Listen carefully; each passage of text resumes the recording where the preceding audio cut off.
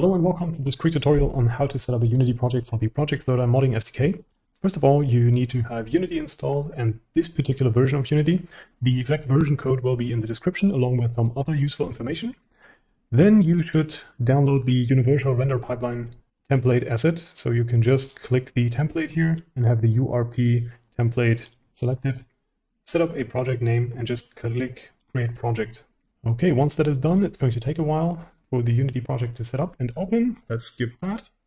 All right, it took some time, but here is the Unity project we just created.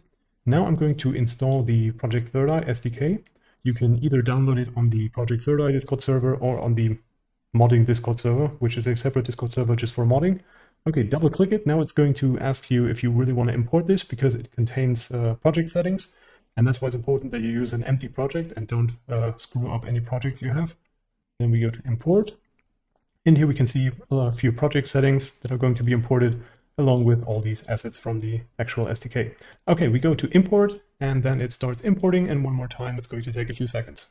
All right, once we have successfully imported the Project ThirdEye SDK, we can open the folder and go into examples, and here we have a vehicle, for example. Let's make the gizmos a little bit smaller.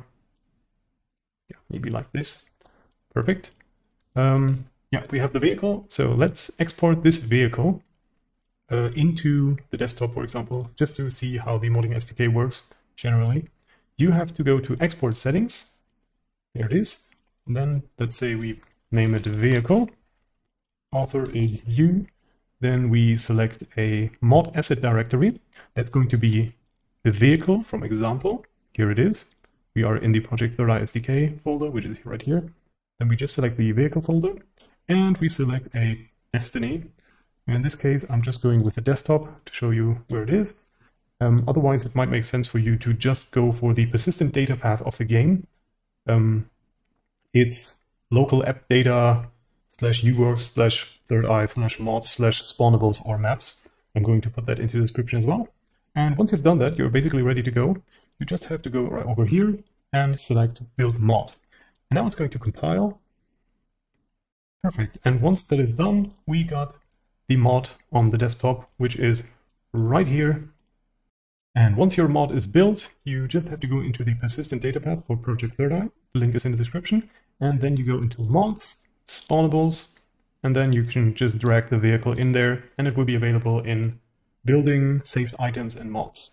That's how it works. If you don't have these directories, it's ThirdEye, mods, spawnables, and that's where the P3E modding scripts, modding files can go and will be loaded in the game.